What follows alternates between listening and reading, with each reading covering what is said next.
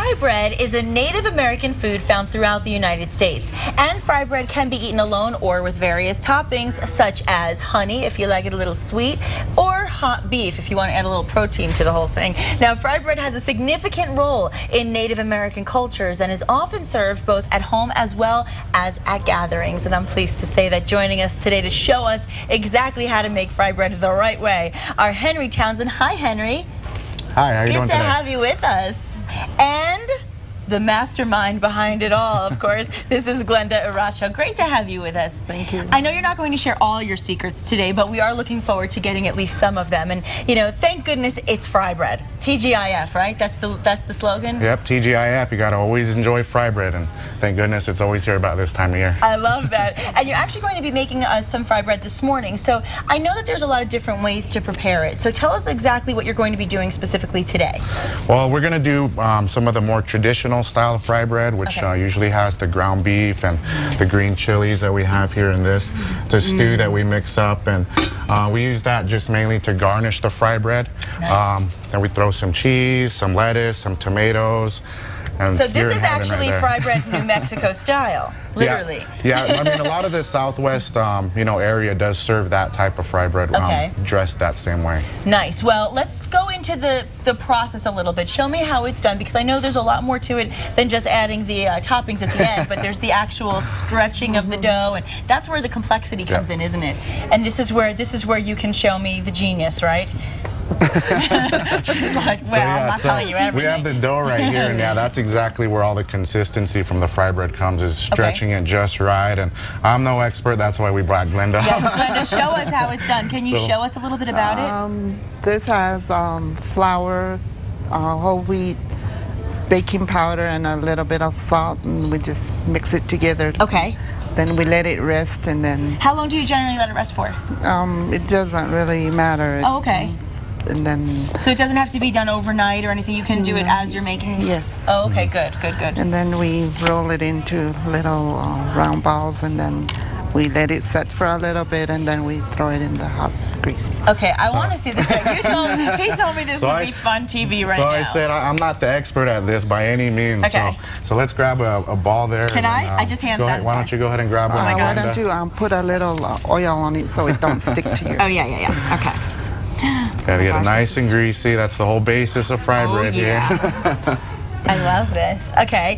Oh, it's fun. Glenda, do you want to show her on the other ball then? Okay, now you show me the right way, and we'll see what really happens here. I'll let the experts do this. Okay, so now what do you do? Just press it, and it stretches it. Okay. Not so bad so far, right? Yeah, not too bad. As long as I don't break it.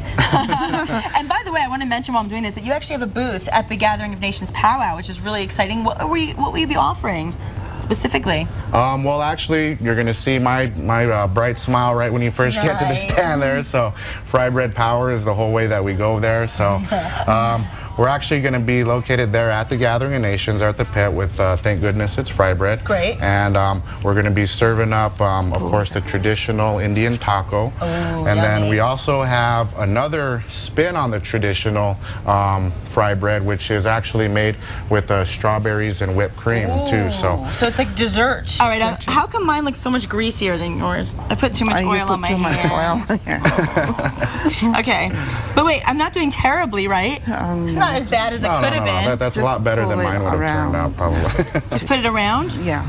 Okay, I like this. When I was when they were trying to teach me how to practice with it, it's all the lumpiness that's in like the center of it that you kind of have to work out, and I can work out the lumps. Pizzeria style going. So yeah, the hotter the oil, actually at the gathering we have an oil pan that's probably the size of this whole cooking area, and so it's just full of just the vegetable oil that we use. And, so we usually we're going to use this fork today, but we usually have pretty long these sticks that we use to actually flip them. So and to keep up with all the people that'll be lined up waiting to eat. And usually with stretching, I mean, Glenda could probably stretch out I don't know how many in a minute. It's only taking me 10 to do one.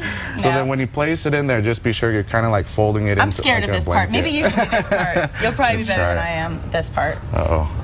And you're really no stranger to powwows. You've got a whole history at the powwows, don't you? Yeah, my family has actually been doing it now for over 25 years now. Wow, So how nice. I'm kind of a child of the gathering nation, as it were. Oh, it looks good already. So you're watching it kind of pop. You're just watching the edges of it, making sure that it gets nice and brown. Nice. Because the idea is you just want to flip it just the one time, and then it'll. Oh, just one time? Yeah. Okay. And you know, if somebody's attempting to make this at home, do you guys have a good piece of advice you can offer to somebody? Be careful. Be careful. Be extra careful. Don't get burned by the grease. Yep, so just let it sit in there. That's so good. Maybe turn up the heat. Turn up the heat. So yeah, you definitely do want to keep the heat nice and high so that it does kind of, you know, cook the bread faster, so it's not just kind of sitting in there. I was just curious, when you're poking it, what are you looking for specifically? A lot of times you're just making sure that the air bubbles are out of there, because the air bubbles, they trap a lot of the grease, and good point. then when you go in and trying to eat it, you know, it's just a dangerous situation. That's so yeah, a very good point. we're just kind of poking at it, making sure, checking it. Nice. And you only want to flip it once. Make sure it's nice and brown, yep. Okay. So this is the fun part. Why don't you help out with this? I'd love to. Grab the fry bread. Okay. And then we're going to go ahead and get some of the chili on there. Okay. Oh, this looks so good.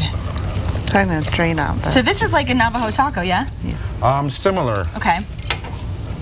Nice, nice. Is there a certain amount? Can I load it up? We always like to load it up for our customers, you know, keep them coming back. Right? That's the way. Oh my gosh, this looks amazing. Okay. So then once you get it, once you feel that it weighs about 10 pounds now, you can start to move over here. Well, you know, you got to get a workout before you eat it. There you go. Okay, that's good, right? Yes. Okay, perfect. Grease is a little cooling off. So why don't we go ahead and put some cheese on there so that it melts on there just right. Oh, while it's nice and hot. Okay. And then we can go ahead and put some lettuce on there. Okay. And I'm going to let you finish this one, and I'll take a bite of the one that's finished. Definitely. So that we don't run out of time, because what would this all be if I didn't get a chance to try it? Now, I'm just going to, should I just cut into it or break it? So there's a couple of techniques. Way. You can, the true taco eater will just grab the whole thing up, fold it up, and take a good bite. But take a good bite, okay. We can go ahead and just use a fork and kind of tear into a piece of it. Oh, this is incredible. Oh my gosh, this is incredible. So then, as soon as you're done with that, our new version that we made is this here is the dessert version. Let's show our viewers real quick. Which is the strawberries and whipped cream. Beautiful. So they have.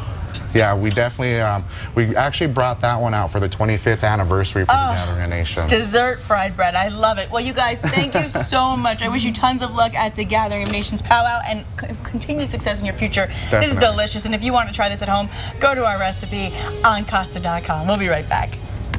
Thank you, guys.